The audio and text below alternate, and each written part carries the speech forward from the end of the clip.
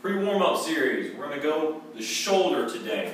I'm going to do 2 videos on the shoulder. The first video I'm going to talk about some rehab exercises and some mobility issues. And then the second part I'm going to talk about some of the scap and the importance of the middle back and certain exercises we want to do to keep the shoulder healthy. But for today, first stretch I'm going to show you is called the sleeper stretch. You see a lot of people do it.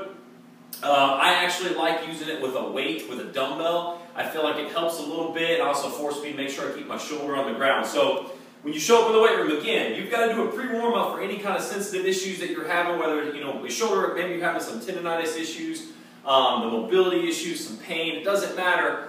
Make sure that you're taking care of the shoulder. We've got to make sure that we're doing the little things like the big body on the outside, all these big muscles. If the small muscles fall apart, it doesn't matter how strong I am, I'm not going to be able to perform in my sport or perform in the weight room. So first and foremost, we got plenty of external rotation as a baseball player, right? So I'm constantly throwing, I got plenty of that external rotation.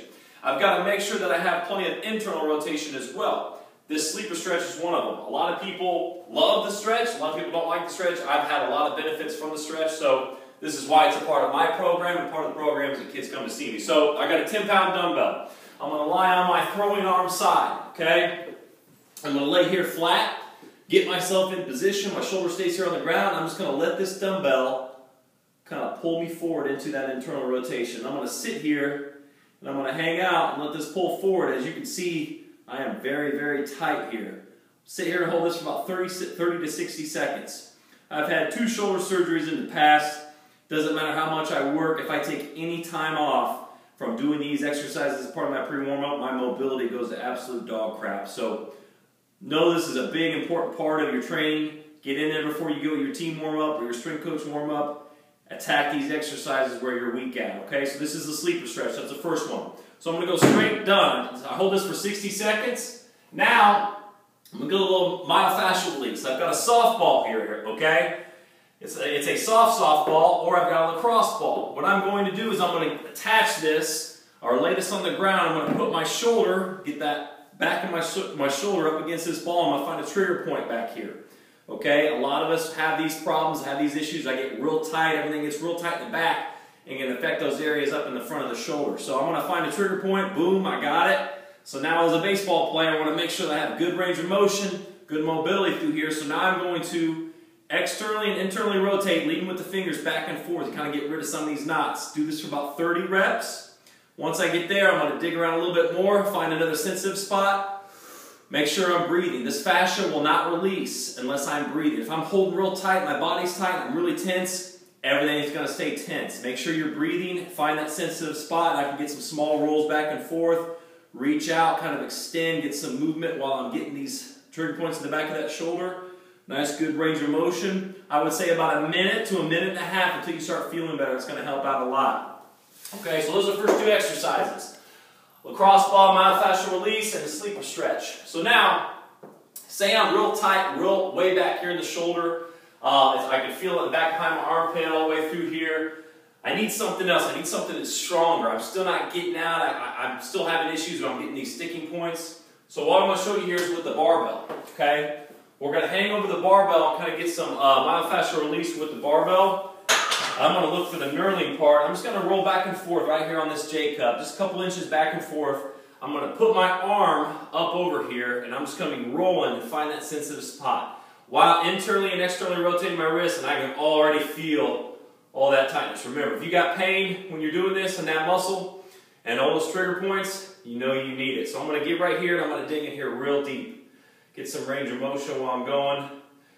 Feel those tender spots. This goes a long way in making sure that I can get that full range of motion and that internal rotation while I'm doing that sleeper stretch.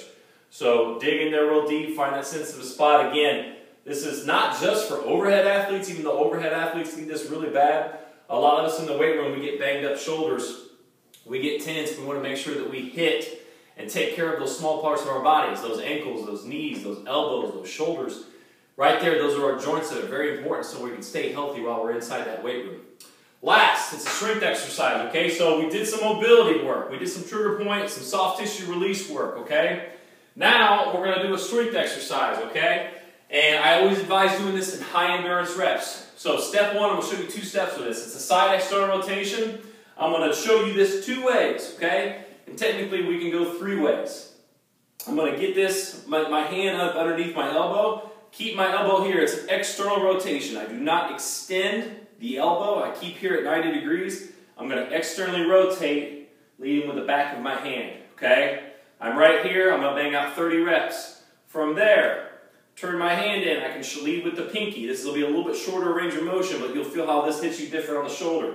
Externally rotate right here, 30 reps, okay? Third way, I can lead with my thumb out, externally rotate right here, hit the shoulder in a little different spot, 30 reps, okay?